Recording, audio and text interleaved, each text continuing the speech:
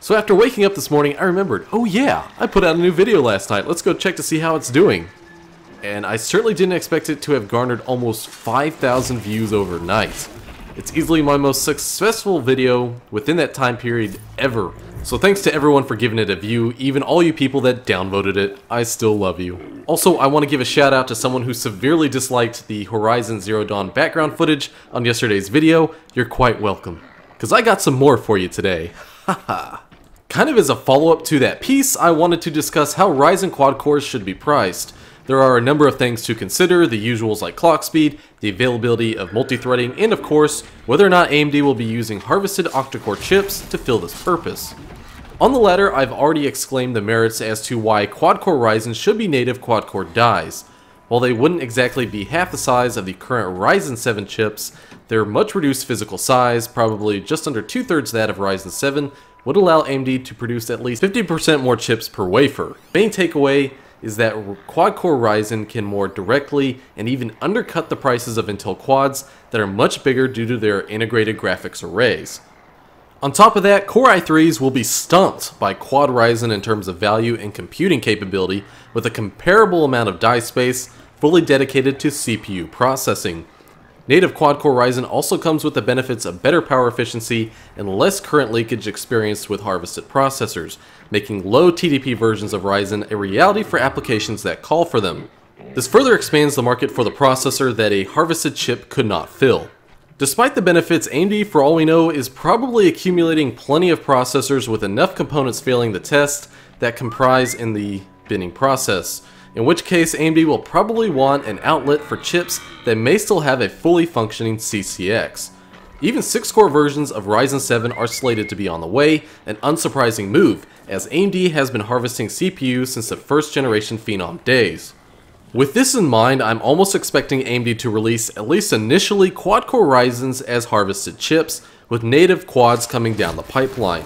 By doing this, AMD still gains some revenue from the dies that otherwise would be completely wasted, while delivering the quad cores the masses are expecting in a reasonable amount of time. As with past products, there is still the possibility of users unlocking CPU cores that have been disabled. The caveats with harvested chips is generally power usage that can reflect that of a fully functioning chip, and sometimes even higher TDPs if the chip was harvested and binned for power consumption and clocking reasons, not just component functionality. But at what price? For starters, the top-end i7 7700K sits around the $320 to $350 price mark, depending on where you live and who you buy from. Going by the benches I talked about in yesterday's quad-core Ryzen video, a single Ryzen CCX at a generally max sustained clock of 4.0 GHz trades blows with the 7700K that has been downclocked, repeat, downclocked, to match the Ryzen chips at 4 GHz themselves. The Intel chip normally runs at 4.2 with boost up to 4.5. I seriously doubt a harvested Ryzen chip would be able to sustain these clocks, perhaps even a native quad, so AMD cannot match the price of the 7700K. Furthermore, the lowest end available Ryzen chip with its 8 cores, the 1700, sits in the similar price range to the 7700K. There is no sensibility in pricing quad-core Ryzen at more than 90% of the 7700K's price, as at best we should expect 90% of the Intel CPU's performance. There's also determining where hexacore Ryzens will be priced in this market hierarchy, as well as Intel making further slashes to the MSRP of their products.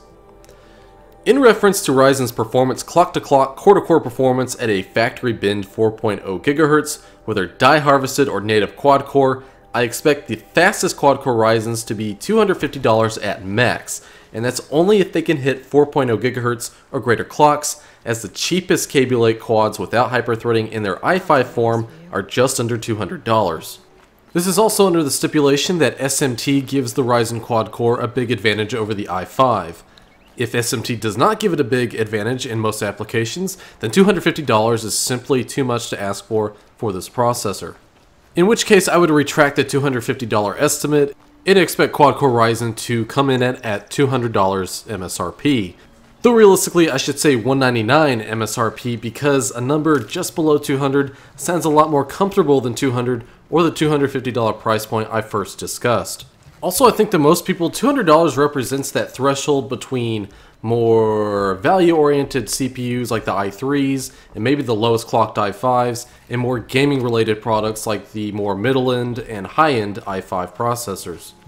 And this could signal the end of the dual-core as a gaming-capable processor, even though in reality it'll be perfectly usable for gaming for a while.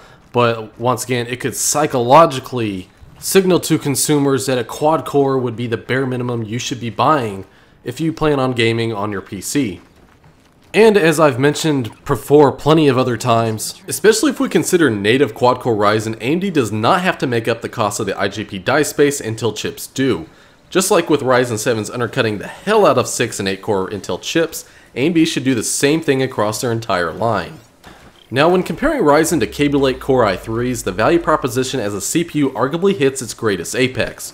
At a comparable size to Kaby Lake i3s, a native Ryzen quad-core will pack 4 CPU cores to the Core i3's 2. The budget-friendly i3-7100 at 3.9 GHz sits around $120 with a top-end 7350K at $180, a price that is not that far off from the cheapest i5s. Knowing all that we know about Ryzen's capabilities and possible quad-core die size, there's no reason for AMD not to directly fight the cheaper Core i3s in their own playground with lower clocked quad-core Ryzens, whether with preserved SMT or not.